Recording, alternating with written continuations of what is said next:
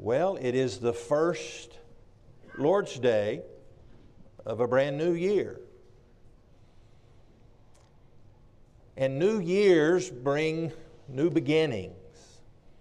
Sometimes they bring new resolutions that we know we won't keep.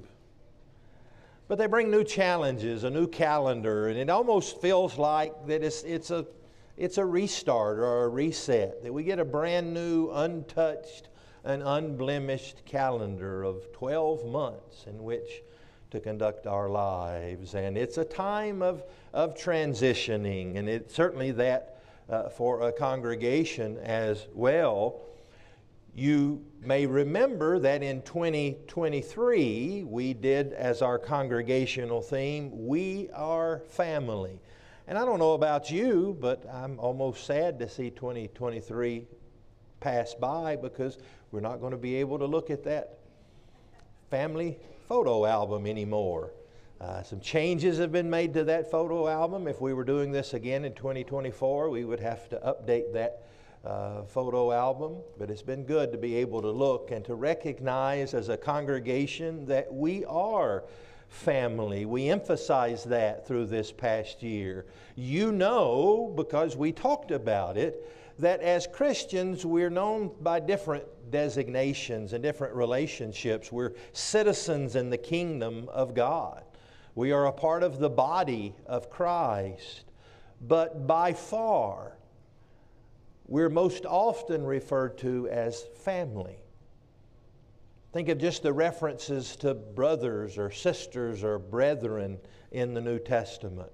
We are family. And we talked about that throughout this past year. Just a reminder of what we talked about in the first quarter of 2023. We talked about how our family praises God. We have as our Father, our Heavenly Father. And a part of our responsibility as a family is to respect, to reverence, to worship, and to praise our Father. And we do that. In the second quarter, we talked about that a family is supposed to love and what that looks like when a family loves, what it looks like when a spiritual family loves one another. The third quarter, we talked about how that we are to seek to restore our brothers and sisters in Christ. And we talked about that spiritual encouragement and admonition and restoration that must take place among families. And then we wrapped up this quarter and this year by talking about growth, how a family is to grow. And we talked about how the family, our earthly families, are really the bedrock of growth, that we are to grow. We're to grow as husbands and wives. One of the purposes of family is to just grow the family in number, having children and grandchildren so this family can continue. And so we talked about the different forms of growth that we're to experience as a family, that we're to grow spiritually, we're to grow in our knowledge and our wisdom and understanding of Scripture, but we're to grow in our number as well. And so we talked a lot this last quarter of this last year about the idea of evangelism, of spreading that love and that relationship to others. But since this is the first Sunday of this new year, then this is the time for us to introduce our new theme. You've already seen it on the slideshow before you. Our theme for 2024 is How Firm a Foundation. And so I hope you like that song because you're going to be hearing it a lot this year, I'm going to predict. How firm a foundation. We're going to talk about the foundation and the importance of having a firm foundation and what all that means. And we'll go ahead and give you a precursor of the 4 quarters.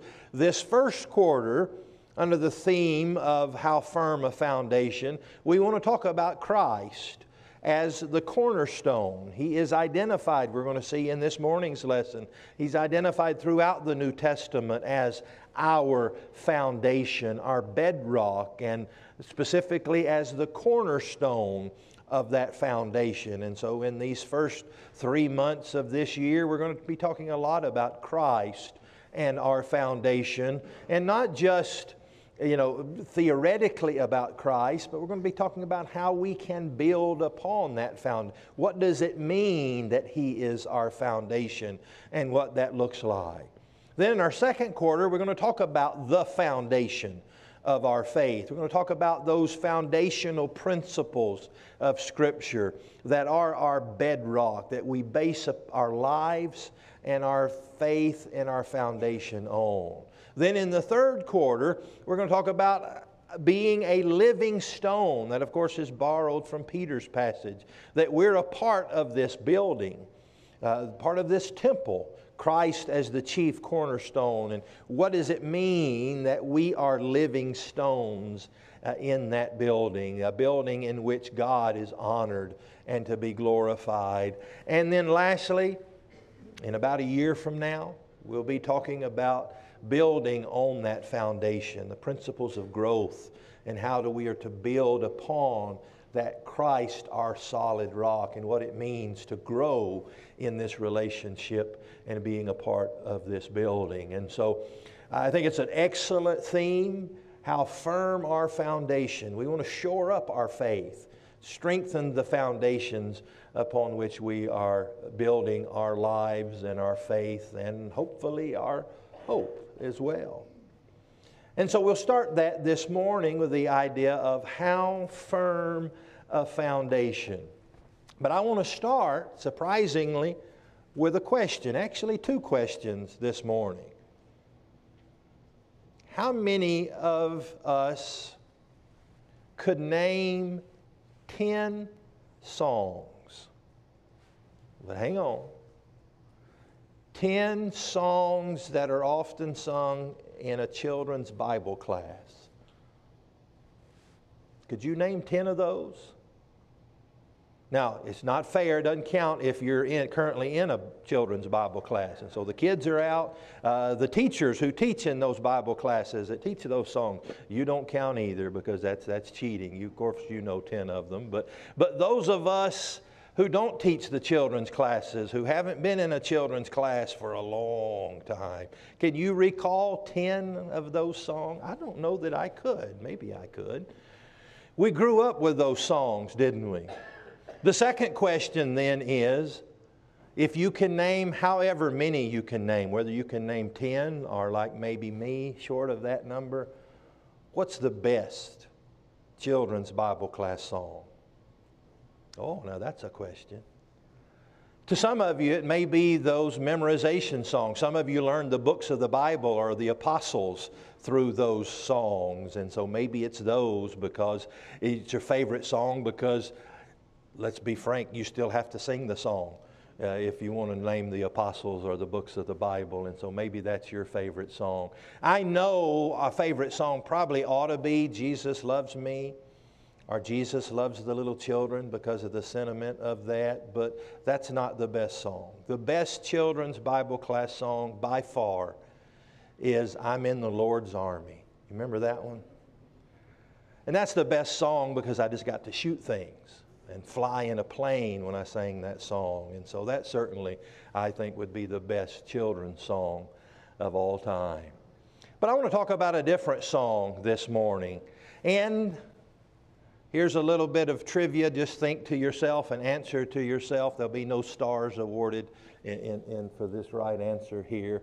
But what song might I be thinking of if I'm thinking about children's Bible class songs and our theme is How Firm a Foundation? Now, we would sing the song we sang this morning, How Firm a Foundation. But if we were going to use a children's Bible class song, what song would we sing? Can you do the hand gestures? Yeah, you can. The wise man built his house upon the rock. And so let's go to that text and look at that as the theme for our sermon this morning. How firm a foundation. That text is in Matthew chapter 7. It's a part of the greater treatise known as Jesus' Sermon on the Mount. And in the midst of that sermon, I find it interesting that in that Sermon on the Mount, oftentimes Jesus spoke of things in terms of two choices. There's the wide way versus the narrow way. Here, the two choices were upon which our foundation is made. And so let's read this familiar text, Matthew chapter 7, and let's begin reading in verse 24. Matthew 7, verse 24, Jesus says, "Therefore, whoever hears these sayings of mine and does them, I will liken him to a wise man who built his house on the rock. And the rain descended, and the floods came, and the winds blew and beat on that house. And it did not fall, for it was founded on the rock.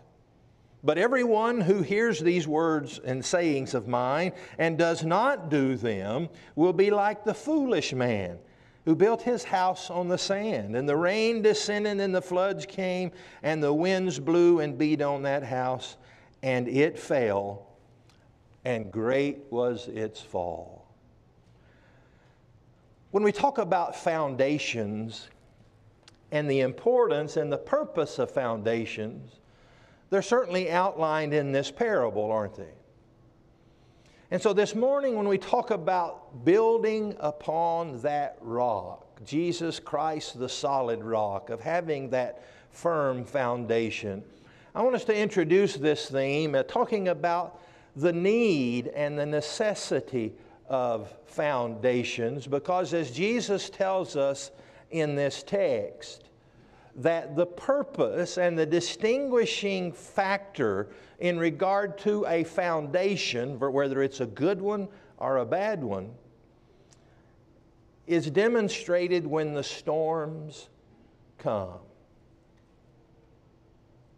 Jesus says that two men built a house. One man built his house upon the rock. One man built his house upon the sand. And the storms came. And so let's talk about when the storms come. The storms of life and what bearing that has on our foundation. The first thing we need to recognize is the reality of life is they will come. I don't mean to be a skeptic this morning. I generally don't think of myself as a pessimist. But the reality is, if I were to ask you today, how's life going for you? How are things? And if you were to generally say, well, right now things are pretty good, Ken.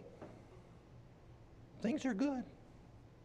At home, everything's all right in the family dynamic. That seems to be going all right. At work, everything seems to be going good. I got that end of the year bonus last year. I was able to pay for Christmas, and things seem to be going all right at work. I think they're all right with that. And generally speaking, everything's going pretty good for me. My health, I just had that checkup at the doctor's, and everything seems to be all right. Gave me a clean bill of health. And all of those, everything's pretty good right now, Ken. We might say, just wait. It'll get worse. There'll be a time when things at home aren't good. In fact, they're just really bad. There'll be a time when things at work aren't good. In fact, they're miserable.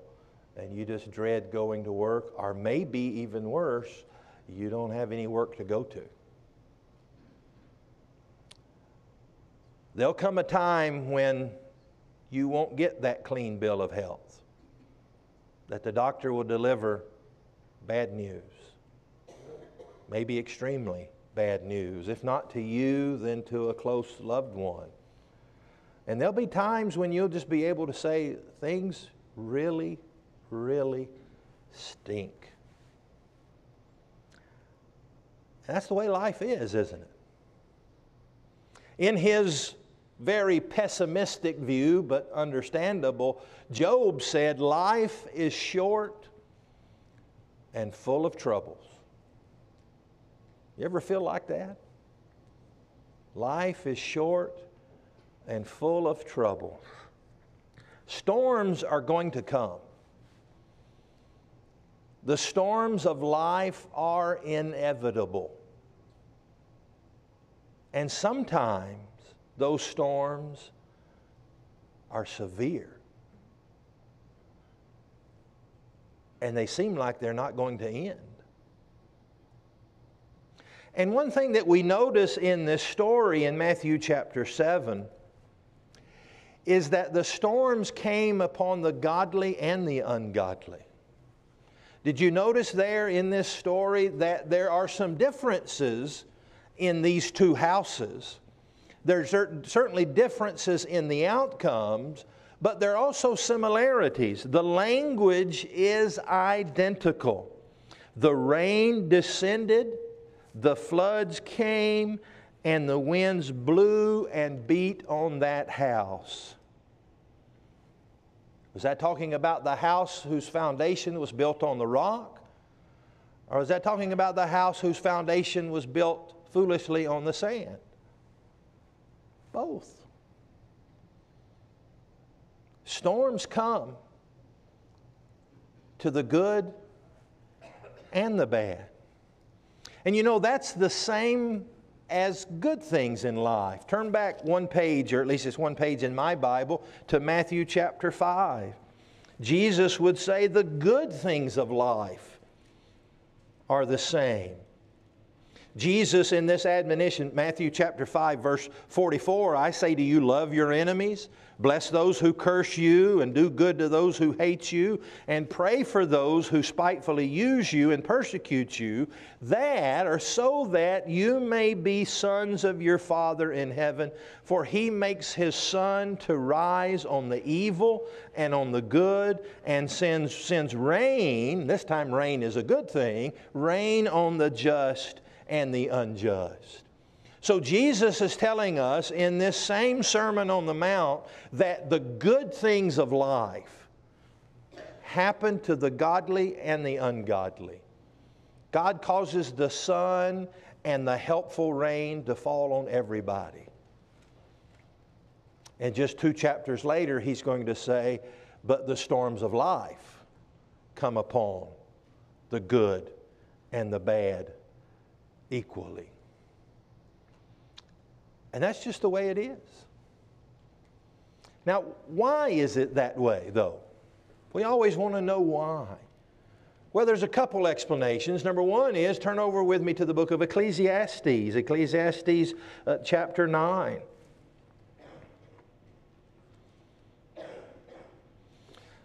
The wise man Solomon, in his experiment to try to figure out and to make sense of this life, made this observation, and that is that sometimes life doesn't make sense and it doesn't seem fair. In Ecclesiastes chapter 9, look at verse 11. I returned, Ecclesiastes 9:11, I returned and saw under the sun, the race is not to the swift, nor the battle to the strong, nor bread to the wise, nor riches to men of understanding, nor favor to men of skill. But time and chance happen to them all. The fastest guy doesn't always win the race. Something happened that day. Something happened that day, the day of the race. Maybe the fastest guy woke up with a stomach virus, or maybe he didn't hear the click of the pistol quick enough and he was slow out of the gate and he just didn't win. Although he was the fastest, he didn't win that day. Well, why not? Time and chance. That's just the way life is. And so the time and chance element of life demands that the good things are showered upon the just and the unjust, and the bad things happen to everybody. That's just the way life is. There was no moral lesson or code to be made about the fact that this guy has it good and this person has it bad. That's just the way life is. Life is going to be full of storms. And we must not let the fact that storms come diminish our faith. Look with me in Romans chapter 9. You know, we may we may see the storms of life, the difficulties of life, and come to the conclusion that, number one, there's simply not a God. And our atheist friends would certainly be arguing that. They would say that, wait a minute, here's God who's all-powerful, your Bible says. Your Bible also says He's all-loving. Then how can an all-powerful God allow evil? So you see, there's just no God, they would conclude. Well, first of all, we need to recognize that that's absolutely faulty logic. Just because an all-powerful and an all-loving God allows evil and wickedness and storms of life to happen does not argue away His existence. At best, on the atheist side, all that argues is that maybe God is a mean God for allowing that to happen. But then here's the second possibility.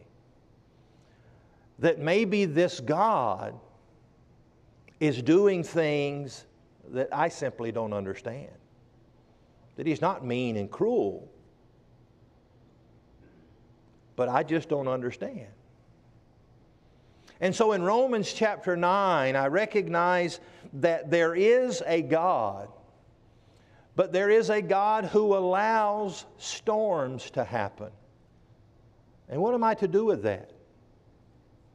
Do I allow it to diminish or destroy my faith in God? Or do I allow it to even strengthen my faith? You know, we use the expression faith or believing in God. And maybe part of this year, when we talk about our foundation and the foundations of our faith, one thing we're going to talk about is, what does faith really mean? What does it really mean when we say, I believe in God? Let's think about that expression, how we might use it otherwise. Your child may be competing in some kind of athletic endeavor, or maybe a band competition or a speech competition, and they're nervous before that, and you can see that nervousness in them, and you might reassure them by saying, I believe in you. I believe in you. And what we're saying to that child is, you can do this. You've practiced this. You know this. You've studied this. You can do this. I have faith in you. When we say to God, I believe in you, we're saying, I trust you.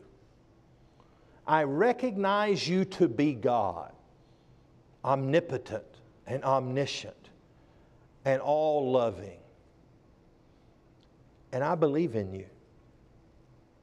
I believe you have my best interest in heart. I believe that you know far more than I do how to rule this universe. I trust you, God.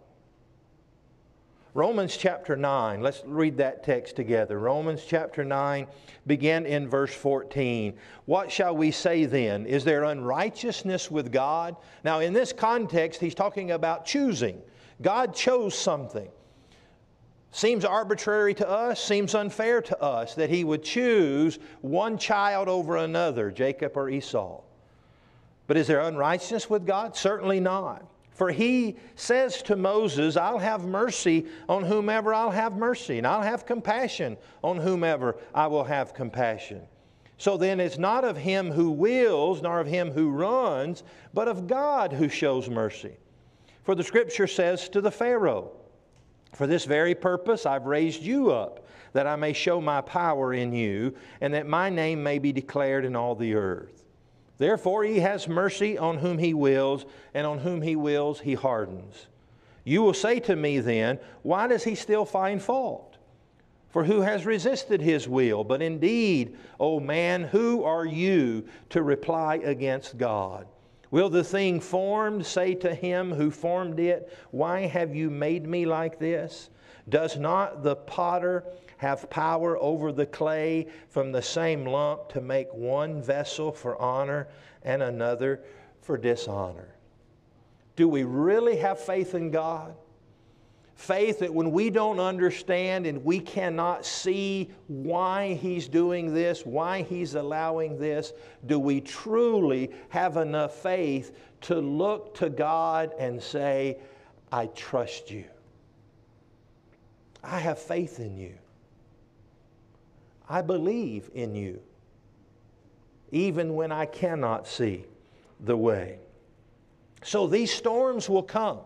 And sometimes these storms are going to be brutal. In this story, it said of the house that was built upon the sand that those storms came and it fell, and great was its fall. That was a storm. It was a devastating storm that destroyed that house. And so storms are going to come. They're going to come upon the godly and the ungodly.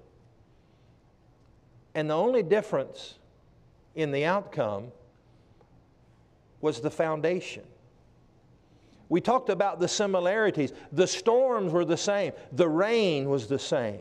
The wind was the same. The storms in their severity were the same between both houses.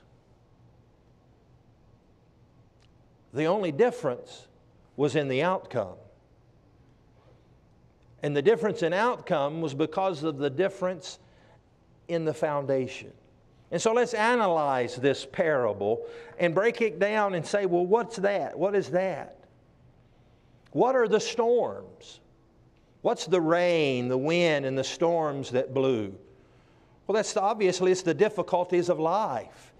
It may be just the time and chance circumstances of life, of illness, of disease, of hardships, whatever they might be. It might include temptations, even temptations to sin. Anything that is negative in our life, anything that might affect negatively our faith, is the storm of life. Well, what's the house represent? It says the storms came. One man built his house upon a rock. The other man built his house upon the sand. Well, what's the house? Obviously, Jesus is not trying to impart into us some kind of architectural knowledge, some kind of construction knowledge. You're not talking about literal houses. So what's the house represent? Well, it represents us. It represents our lives. Life itself, both life lived here as well as our eternal existence. That's the house, the very essence of who we are, our lives themselves. And then the foundation, Jesus would say, was His words. Whoever heareth these words of mine and does them will be likened unto a man who built his house upon the rock. You see, the only difference was the foundation. Look over at the wise man said in the book of Proverbs, Proverbs chapter 10.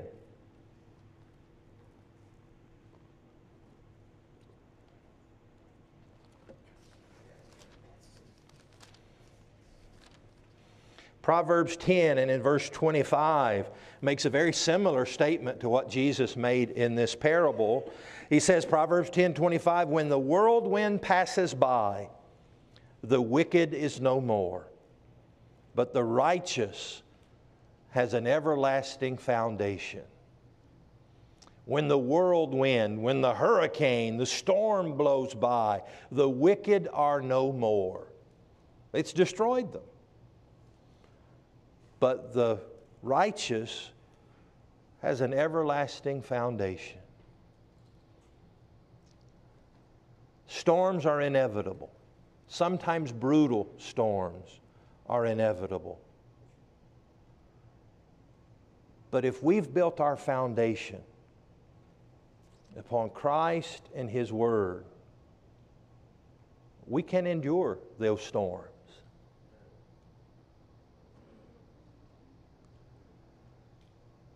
We've all made that observation about ourselves or about others in the midst of the storm, that it is our faith, and maybe just our faith, that's gotten us through. Because in building our lives, our houses upon that foundation, we've recognized certain things. Number one, we've recognized, as the Hebrew writer would tell us, that maybe these storms serve as the discipline of God. That God, whom we trust and adore, knows what's best for us and has allowed us to weather these storms because in His wisdom, He sees what is best for us. And this foundation gives us the endurance to endure these storms because we know, and we alone know, that this is not all there is. As the Apostle Paul would say, "For I reckon that the sufferings of this present world are not worthy to be compared with the glory that will be revealed in us." That these storms of life, no matter how brutal, no matter how devastating they might be, they're not the end. They're simply God's means to an end. And that I can endure whatever the storms may blow because there is heaven.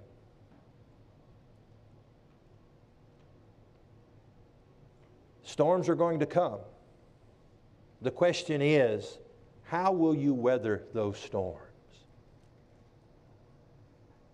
How will you be prepared for those storms? Will you have that faith, a faith and a trust in God who allows those storms to come, a trust and a faith that God will reward you through these storms of life? And again, the only difference was in the foundation. If we've built our faith, our lives, our houses upon Christ and His Word, we will endure. Have you built that foundation? Have you prepared for the storms of life this morning? If not, why not make the greatest decision that you can ever make in your life? And that is to build your life upon Christ and His Word. If we can help you in any spiritual way, if we can help you in any way as you traverse this life's challenges and its storms, then let it be known as together we stand and as we sing.